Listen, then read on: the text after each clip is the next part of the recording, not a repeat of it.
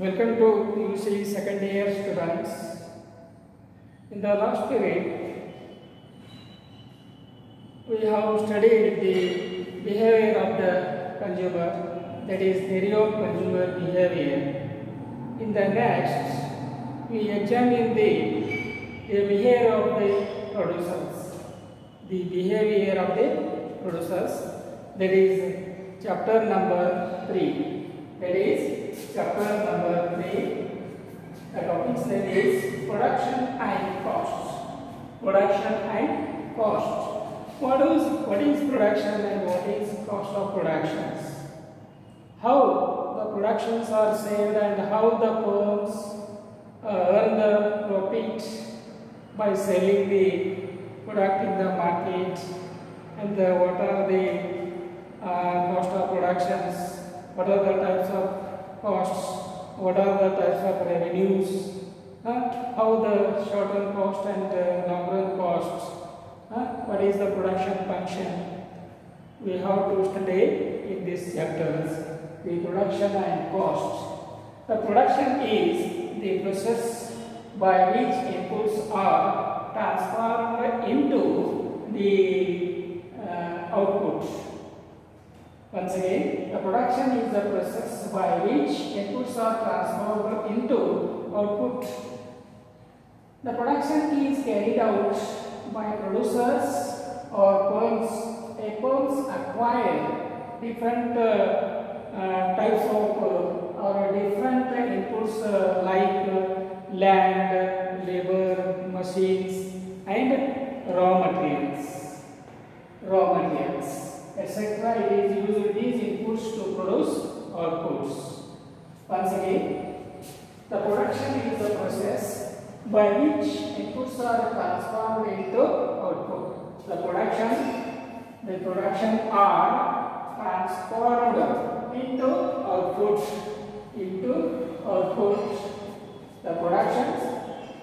The process by which the inputs are transformed into output, and the production is carried out by the producers or the firms. A firm acquires different inputs like the land, labor, and machine or capital or raw materials, etc. These the inputs are used to produce output. This output can be consumed by the consumers or used by the other firms for further production. This is called as the productions. For example, a tailor uses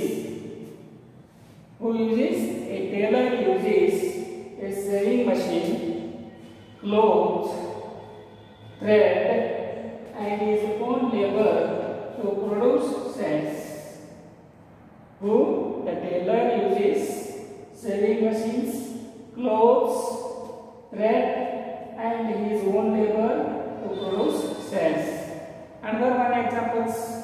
Number 2 is a farmer uses. What uses?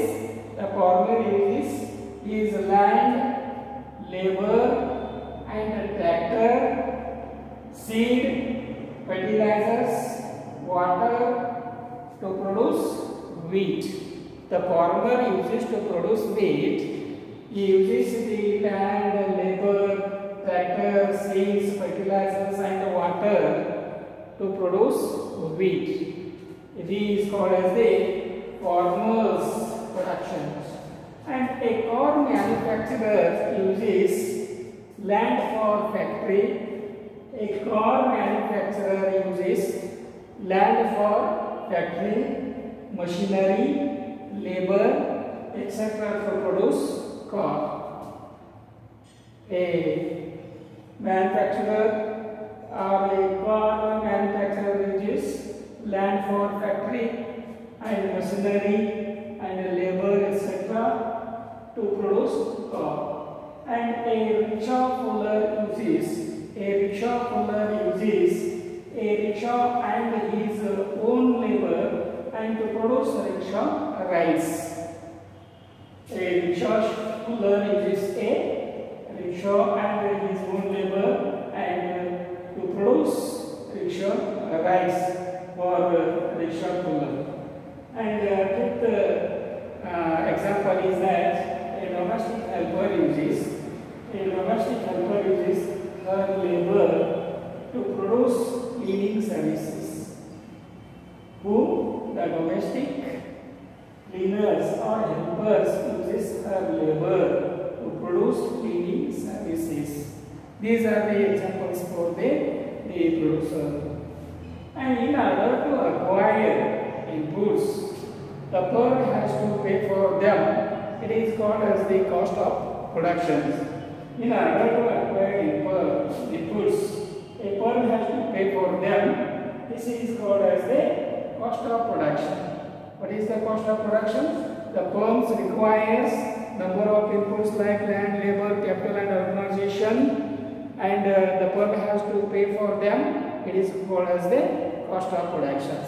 There are number of cost of productions.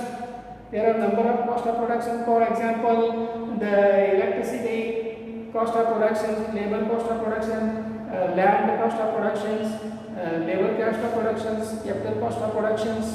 These are the inputs, and it has a cost and it has a reward. The firm has to pay for them. That is the cost of productions. Once the output has been produced, the firm sell it in the market and earn the profits. Or once the output has been produced, the firm sell it in the market and earn the revenue. This difference between revenue and cost is called as the firm's profit. The difference between revenue and cost is the difference between revenue and the cost is the firm's profit.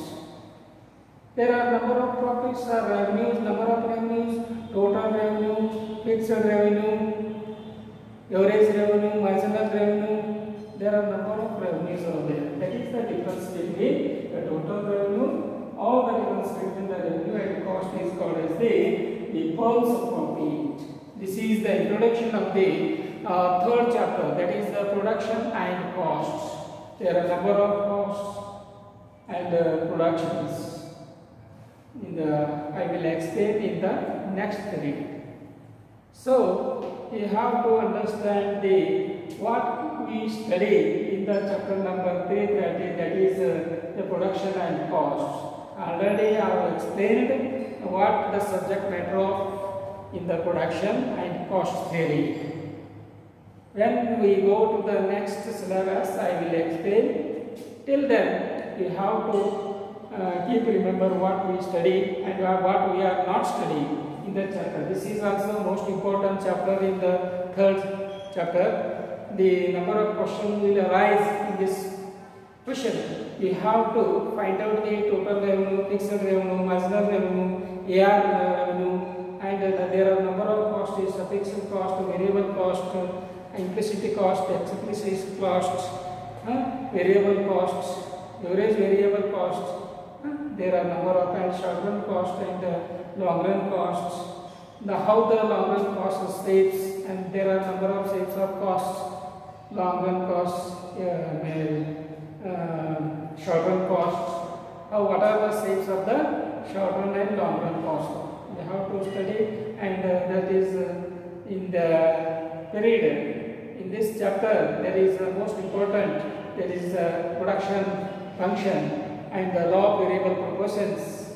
These are most important in this chapter. We have to study, to understand and write. Thank you.